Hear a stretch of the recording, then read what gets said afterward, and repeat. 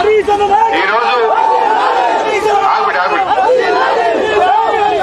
ఈ కార్యక్రమానికి అధ్యక్షత వహిస్తున్న పెద్దలు గౌరవనీయులు రాధాకృష్ణ శర్మ గారికి మీ అందరి ఆశీస్సుల కోసం, మీ ప్రేమ అభిమానం కోసం, మనందరి దీవెనల కోసం మన కాబోయే పార్లమెంట్ సభ్యులు గౌరవనీయులు కొత్త ప్రభాకర్ రెడ్డి గారికి, గౌరవనీయులు పెద్దలు సోలిపేట రామలింగారెడ్డి గారికి, గౌరవనీయులు పెద్దలు మన సిద్దిపేట వాస్తవ్యులు శాసన మండలి సభ్యులు ఫారూక్ హుస్సేన్ గారికి, మా మాణిక్యన్న గారికి, కమలా రామచంద్రం గారికి, స్థానిక సర్పంచ్ ఉమేష్ గారికి, మరి చాలా మంది ఉన్నారు.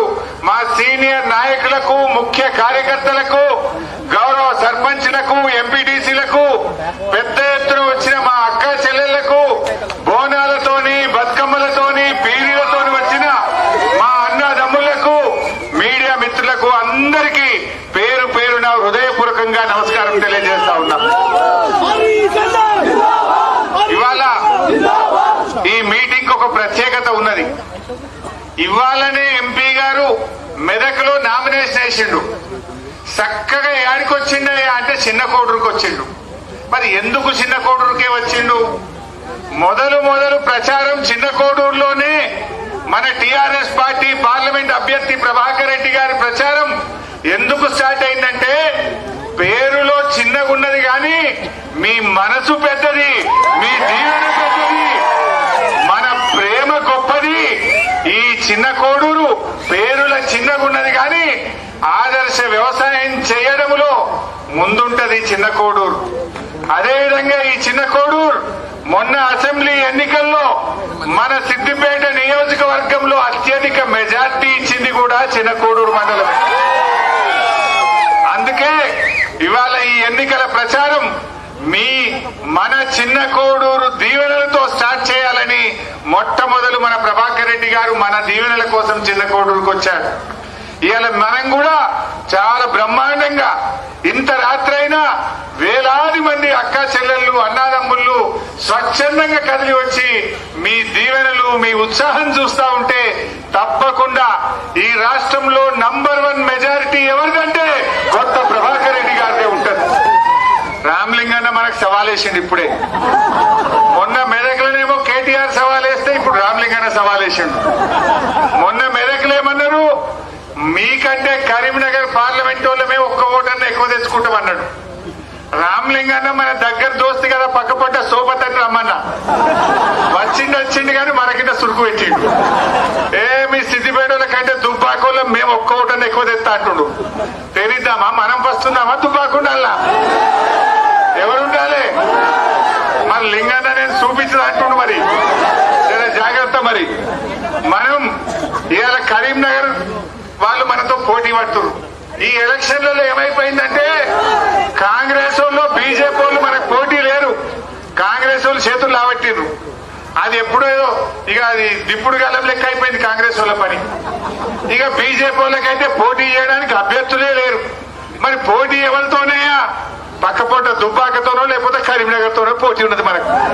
ఎవరు ఎక్కువ మెజార్టీ తెచ్చి మన కేసీఆర్ గారికి బహుమానంగా ఇస్తారన్నదే లెక్క. నేను మా శర్మన్న సిద్దిపేట అంటుండు. మరి ఇలా మాటలు అంటున్నారు. 11వ తారీఖు నాడు ఓట్లు డబ్బలు వేయేటప్పుడు మన సిద్దిపేట పవర్ ఏందో, చిన్న కోడూరు పౌరుషం ఏందో చూపియాలి మీరందరూ. నేను మీ అందరినీ కోరేది ఒక్కటే, కష్టపడి మొన్న బ్రహ్మాండమైన మెజార్టీ ఇచ్చింది. నిజంగా నేను ఎన్ని జన్మలు వచ్చినా, నేను నా చర్మం ఒలిచి మీ చెప్పులు గుట్టించినా మీ యొక్క రుణం తీర్చుకోలేనేమో అనిపించింది. మొన్న మీరు ఇచ్చిన మెజార్టీ 1,18,000 మెజార్టీ ఇచ్చింది. నేను నిజానికి అన్ని ఊర్లు తిరగలేకపోయినా, పార్టీ బాధ్యతతో రాష్ట్రమంతా తిరిగినా, మీ దగ్గరికి రాకపోయినా ఎంతో ప్రేమతో, అభిమానంతో 1,18,000 మెజార్టీ ఇచ్చింది. తప్పకుండా దేవుడు నాకు ఇచ్చిన శక్తిని అంతా ఉపయోగిస్తా. నా శాయశక్తుల నాకు జీవితం ఉన్నంత కాలం, ఊపిరినంత కాలం మీ సేవ చేసి మీ యొక్క రుణం తీర్చుకుంటా అని చెప్పి నేను మనం చేస్తాను. నేను కోరేది ఒక్కటే, ఒక బండి మంచిగా నడవాలంటే 2 ఎడ్లు మంచిగా ఉండాలి.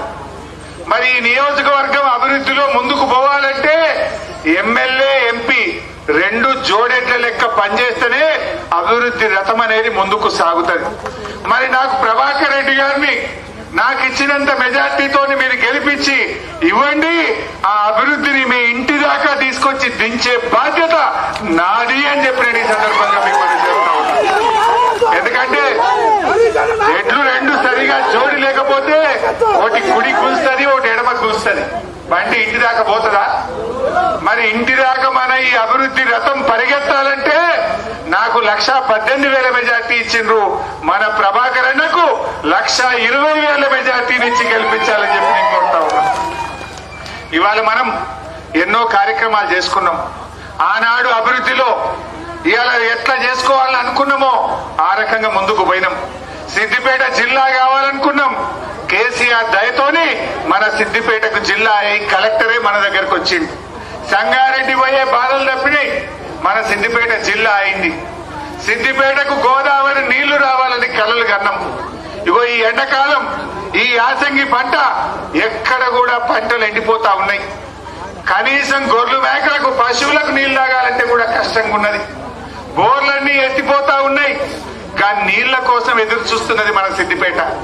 ఇవాళ మీ దయతో, మన కేసీఆర్ గారి దయతో వచ్చే దసరా పండుగకు ఒక నెల అటు ఇటు గోదావరి నీళ్లు తెచ్చి మీ అందరి కాళ్ళు కడుగుతామని మనం చేస్తా ఉన్నాం.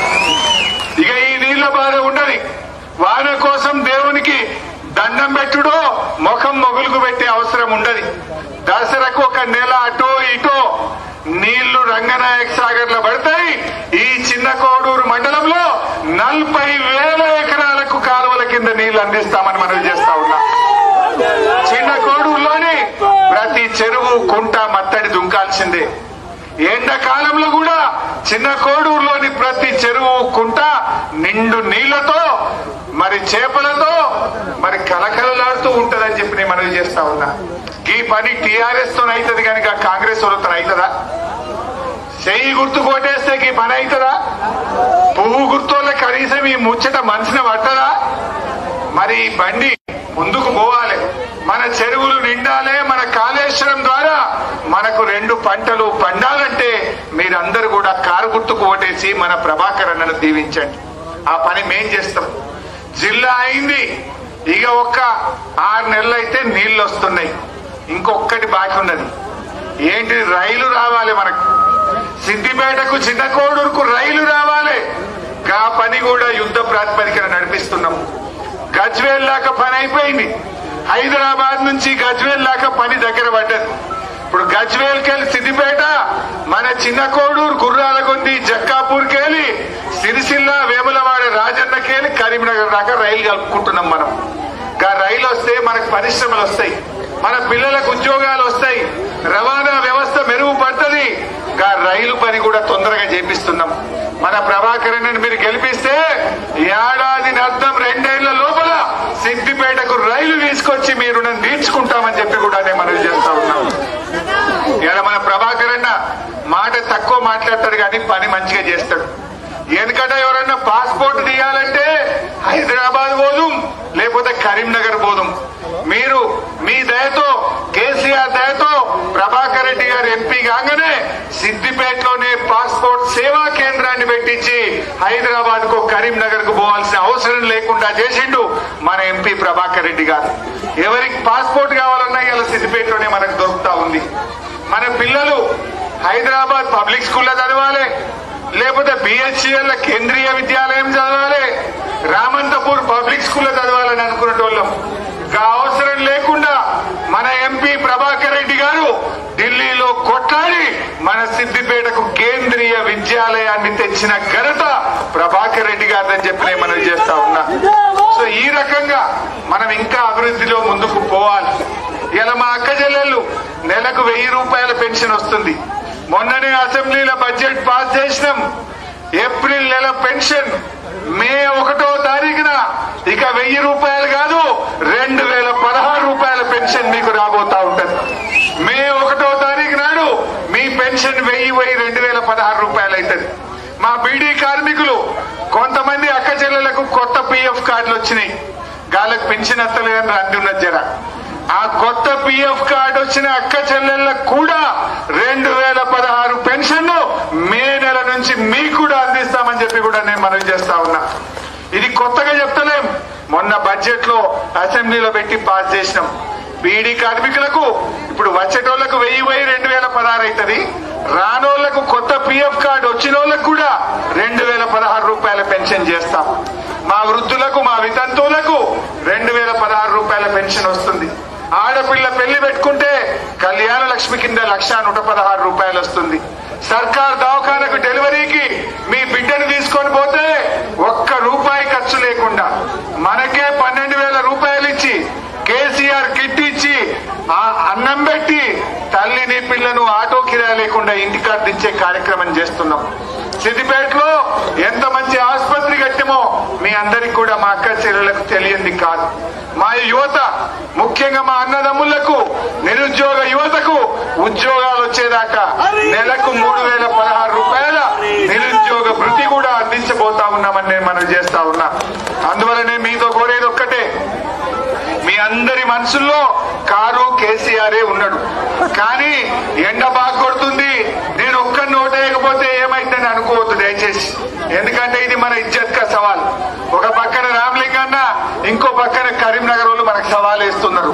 మనం మళ్ళా 1,00,000 దాటాలే, రాష్ట్రంలో మళ్ళా సిద్దిపేటనే నంబర్ 1 ఉండాలి. తెలంగాణ ఉద్యమంలో సిద్దిపేట ఫస్ట్, అభివృద్ధిలో సిద్దిపేట ఫస్ట్, రేపు మెజార్టీలో నిన్న అసెంబ్లీ ఎన్నికల్లో ఫస్ట్, రేపు పార్లమెంట్ ఎన్నికల్లో కూడా సిద్దిపేటనే ఫస్ట్ ఉండాలి. ఉండాలంటే మనం అందరం కూడా 11వ తారీఖు నాడు ఎన్నికల్లో కొద్దిగా కష్టం అనుకోకుండా ఒక్క అడుగు పోలింగ్ బూత్ దాకా పోయి మన ఓటు మన కారు గుర్తుకు ఓటేసి కొత్త ప్రభాకర్ అన్నను దేశంలోనే పెద్ద మెజార్టీతో 5 లక్షల మెజార్టీతో ప్రభాకర్ అన్నను పార్లమెంట్ కి పంపే బాధ్యత మనది అని మనం చేస్తా ఉన్నా.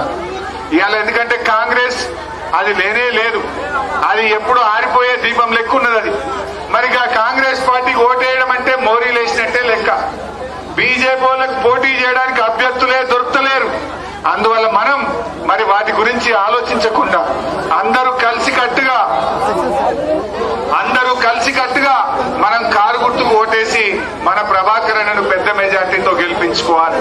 ముఖ్యంగా మా అక్క చెల్లెళ్ళు చాలా ప్రేమతోని ఎంతో ఓపికతోని ఇక్కడికి వచ్చి అలా దీవించినందుకు ప్రత్యేకంగా మీ అందరికీ పేరు పేరున ధన్యవాదాలు తెలియజేస్తున్నాం. మీకు సంబంధించి కూడా రేపు వడ్ల కొనుగోలు కేంద్రాలు పెట్టినాం మనం. ఐకేపీ వడ్లు గాని మక్కలు గాని రామంచ కాడనో గోనెపల్లి కాడనో ఇబ్రాహీం నగర్ కాడనో అలీపూర్ కాడనో మనం కొన్ని చోట్ల మక్కలు కొన్నాం, మీ వడ్లు కొన్నాం, మీకు కొంత ఆదాయం వచ్చింది. కానీ రాబోయే రోజుల్లో ప్రతి గ్రామ వివోను కూడా కందులు గాని పెసర్లు గాని మిర్చి గాని కొని మీరే దాన్ని పప్పులు చేసి అమ్మే విధంగా, మీ ఆదాయం పెరిగే విధంగా, ప్రజలకు మంచి భోజనం దొరికే విధంగా ఇంకా పెద్ద ఎత్తున మహిళా సంఘాలను బలోపేతం చేయబోతా ఉన్నాం. మనం కలిసి పనిచేసుకుందాం. అందరం కలిసి ఈ సిద్దిపేటను చిన్న కోడూరును అన్ని రంగాల్లో అభివృద్ధిలో ముందుకు తీసుకొని పోదామని తెలియజేస్తూ, మరి మీరందరూ మొన్న కూడా చిన్న కోడూరు ఫస్ట్ ఉన్నది. మా మాణిక్యన్న శర్మ గారు నాతో కొట్లాడినరు, అరే సిద్దిపేట వాళ్ళు ఫస్ట్ అన్నావు, మాదే ఫస్ట్ ఉన్నది అన్నారు. కరెక్ట్ లెక్క తీస్తే లింగారెడ్డిపల్లిని పక్కకు పెట్టి సిద్దిపేట వాళ్ళు మేము ఫస్ట్ అన్నారు. లింగారెడ్డిపల్లిని కలిపి లెక్క పెట్టి మొన్న మన 1,00,000 ఓట్ల మెజార్టీలో చిన్న కోడూరు మెజార్టీ ఫస్ట్ ఉన్నది. రేపు కూడా చిన్న కోడూరే ఫస్ట్ ఉండాలి. మరి ఆ విధంగా మా కార్యకర్తలు, ఎందుకంటే ఎంత మంచి కార్యకర్తలు సిద్దిపేట వల్ల మనం స్టేషన్ గర్పూర్ లో గెలిపియాలంటే మనం పోతే విజయమే. పరకాల ఎలక్షన్ కు మనం పోతే విజయమే. బాన్స్వాడ ఎలక్షన్ కు పోతే మనం విజయమే. నారాయణ ఖేడ్ ఉప ఎన్నిక పోతే విజయమే. మొన్న అసెంబ్లీ ఎన్నికలు వస్తే 1,00,000 మెజార్టీతో ఫస్ట్ ఉన్నాం. ఇంత గొప్ప కార్యకర్తలు, ఇంత గొప్ప ప్రజలున్న నియోజకవర్గం సిద్దిపేట నియోజకవర్గం అని నేను ఎంతో గర్వంగా గొప్పగా మీ గురించి నేను చెప్పుకుంటా ఉంటా. ఎక్కడ మాట్లాడినా నా నియోజకవర్గ కార్యకర్తలు, మా అక్క చెల్లెళ్ళు చాలా గొప్ప వాళ్ళు దొరకడం నాకు ఏ జన్మలో చేసుకున్న పుణ్యమో నేను మాట్లాడుతూ ఉంటా. ఆ గౌరవాన్ని మనం నిలబెట్టుకోవాలంటే, ఆ ప్రేమను నిలబెట్టుకోవాలంటే కొత్త ప్రభాకర్ అన్నకు కూడా అంతే మెజార్టీ ఇవ్వాలి. ఏమైనా తక్కువ వచ్చిందనుకో ఏమంటారు, నా పేరు ఖరాబ్ కాదా? అగో హరీష్ రావుకు మాత్రం 1,18,000 వచ్చింది, ప్రభాకర్ అన్నకి జర కమ్మైందంటే నా పేరు ఖరాబ్ అయిందా కాదా? మరి నా పేరు ఖరాబ్ కావాలా? నా గౌరవం నిలబడాలన్నా, నా పేరు నిలబడాలన్నా ప్రభాకర్ అన్నకు కూడా మొన్న నా కోసం మీరు ఎట్లా కష్టపడ్డారో అదే రీతిలో కష్టపడి కొత్త ప్రభాకర్ అన్నను కూడా